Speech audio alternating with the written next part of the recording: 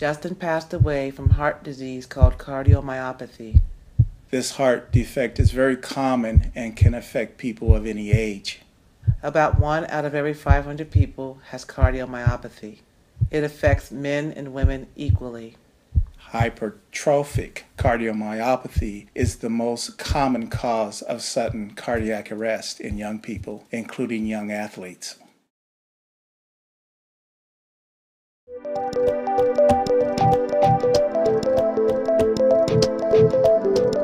The instructor said, "Go home and write a page tonight, and let that page come out of you, then it will be true. I am an only child, not one of 3, just me." Justin said that he was darkest in the water and the brightest on stage. When I look back at me, and what do I see? Not a rapper or a ball player, but a boy with dreams, goals, promise, opportunity. When Justin was 4, it was his turn to bless the dinner table. And at the end of his blessing, he said, "And God, help us to achieve world peace." And he even asked Santa Claus. That told me that he was really destined for something really big, huge later on in his life. Always cared about everybody else. I think he put everyone else before himself.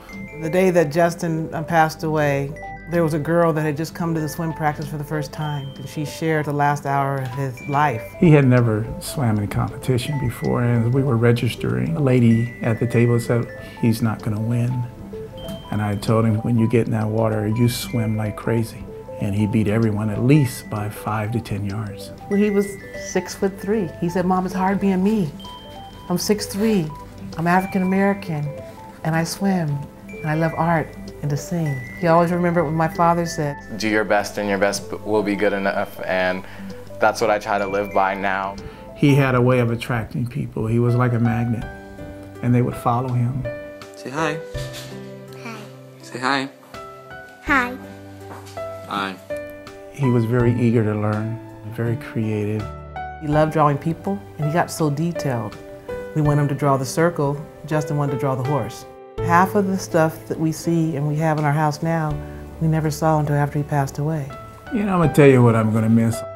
Absolutely everything. Every time I see a butterfly, I think of Justin. He talks to me through his eyes and the thousands of pictures that Daryl took of him. I don't know. Sometimes there's no words because I'm a completely different person than who I was when I last talked to him at 3 o'clock that day. Justin's gonna have to live within through us. We're gonna have to continue world peace. These are things this beautiful little 4-year-old wanted. He was just always there for people who needed him. Always there. Everybody knows that it's alright. Whoa, it's alright. Who? It's his last one. Yeah, you got someone.